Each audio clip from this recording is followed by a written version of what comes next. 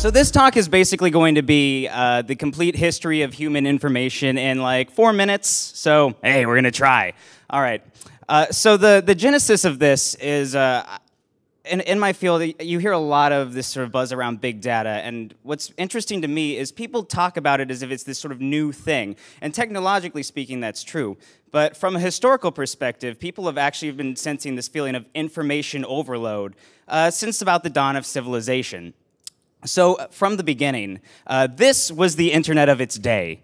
What you're looking at is a piece of clay that someone has written in using a sharpened stick, and it revolutionized the world. Writing first emerged in ancient Mesopotamia around 5,000 years ago. It was originally used for trade, legal documents, not so much stories and history. That came a bit later. But it did allow us to commodify information. Around 1,000 years later, we start to see the first libraries. Now, these were very, very rudimentary things. There was no organization in them. They were essentially a room full of those pieces of clay you saw earlier.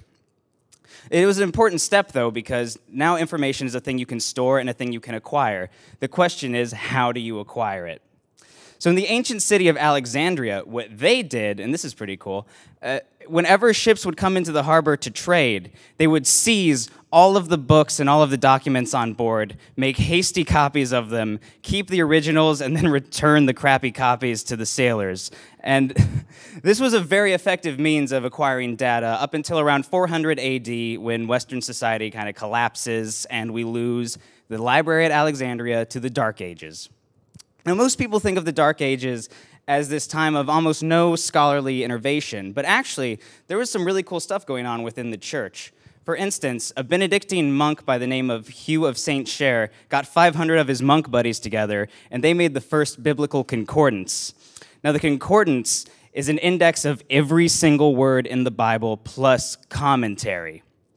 Now, that's a huge big data job for that time period, and it was very revolutionary. You get this really cool piece of technology out of the concordance, which is alphabetical order.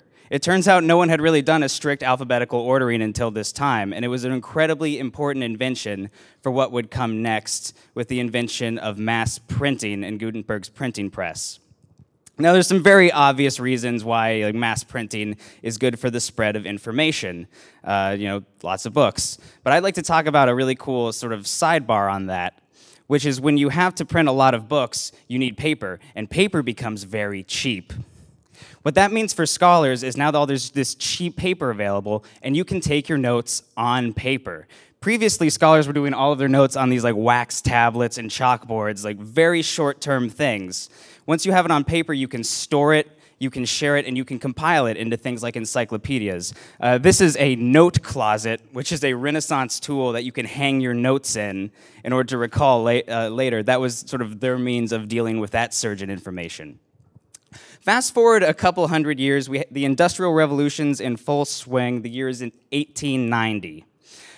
Tons of immigrants have flocked to America, and they're all spread out due to the railroad. And unfortunately, 1890 is a census year, and someone's got to count them. Fortunately for the Census Bureau, they have this young engineer named Herman Hollerith, who designs a machine to electronically tabulate and sort all of the people in America. His machine is such a success, he does it in half the time and way less money than the previous decade's census, which is exactly the kind of thing all of our companies would love to be able to write on their marketing pages. Hollerith decides to take this thing into the business world. He starts his own company, and through a series of mergers and acquisitions, this becomes International Business Machines, or as we know them today, IBM. Now, I think most of us in this room can sort of visualize the data processing jobs that IBM was doing in the turn of the century. Very simple by today's standards, but what I would like to point out is at the time, these data sets were of the same unfathomable largeness that this big data stuff is to us today. And so, where are we now? We have all these solutions. We have our Cassandras, our Hadoops, our MongoDBs, and we're solving this problem. But the problem has been the same throughout all of history. In a lot of ways, it's really just business as usual. Thank you.